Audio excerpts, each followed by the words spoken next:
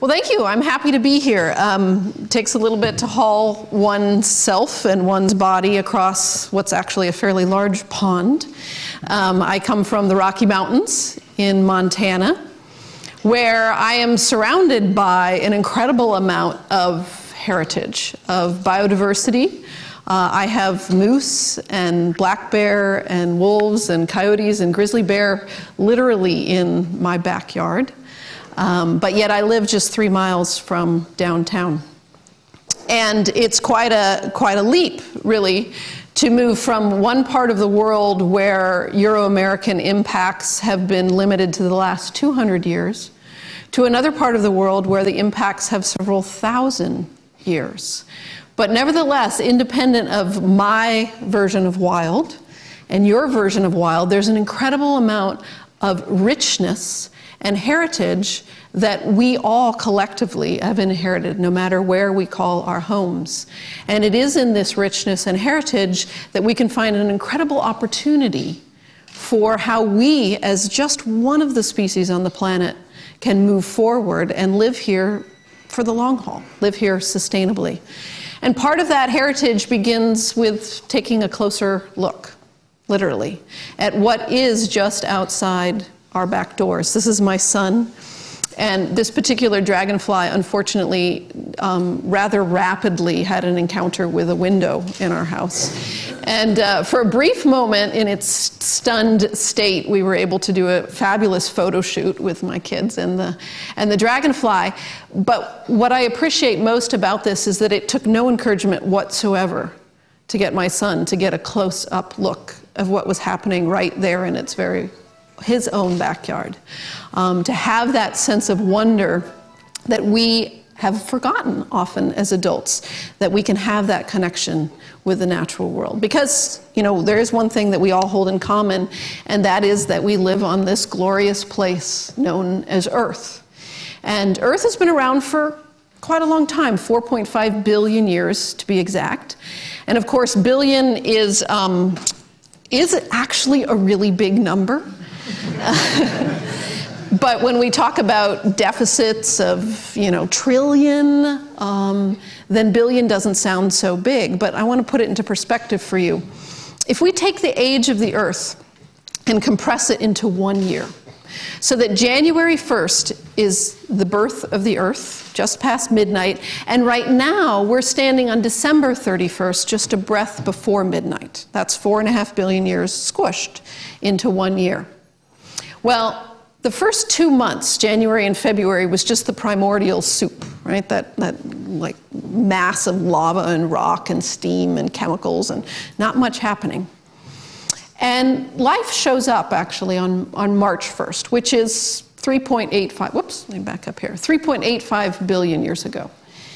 And that's when we have the first single-celled organisms. So life shows up March 1st, and March, April, May, June, July, and August, we have only single-celled organisms dominating the planet.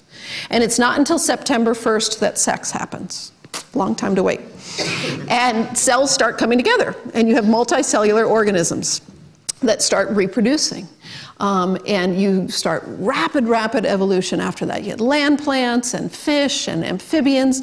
The reptiles, right, dominated this world. The dinosaurs ruled the entire planet for a very, very long period of time. And they disappeared a really long time ago, right? Long time. Well, actually, December 25th, at about 5 o'clock in the afternoon is when that asteroid hit the planet. And we saw the era of the dinosaurs decline. Humans, all right, our first two-legged ancestors, hominids, have only been on the planet for about 5 hours. 5 hours are our deepest ancestors. And Homo sapiens sapiens, our species, right, of which there's almost 7 billion of us, have been here for about 4.5 minutes of that entire year. And the entire Industrial Revolution, which for all practical purposes defines life as we know it. And when we go and we say, where are we going to get ideas, and how is technology going to save us, and where do we fit in, we look to what we've all created in the last 3/4 of a second. 3/4 of a second is all that we've really, really been here as a species, having the impact that we have. But there's a couple of things that are true of this planet, and they've been true for the last 4.5 billion years. One is that it's a water-based planet, right? We know that life needs water. Water is critical. We go out into the stars and we look for water on other planets because it's that essential. And that's what makes our Earth so unique. But it's pretty clear if aliens were to fly over and watch how we treat water, they would never realize how incredibly precious and sacred it is to our very survival. Right? This water-based planet, always been that way, always will be that way.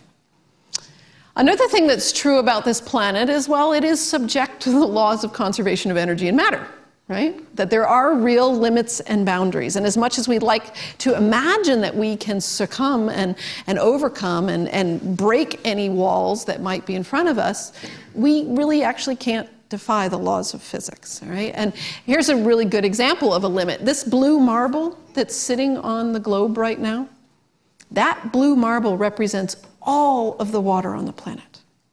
All of it. All the oceans, all of the fresh water, all of the frozen water, all of the water that's between the interstitial grains of sand, right? That's all the water. That's a pretty significant limit for a planet in which water is so critical to all of life. The white ball on the right, your right, that's our atmosphere. That's the sum total of the atmosphere in which we are pumping our carbon dioxide and our methane and all of the other pollutants that we don't want here. So we think if we pump it up there, it'll be away. Well, the laws of conservation of energy and matter tell us that there really is actually no away. Right? This planet is our home.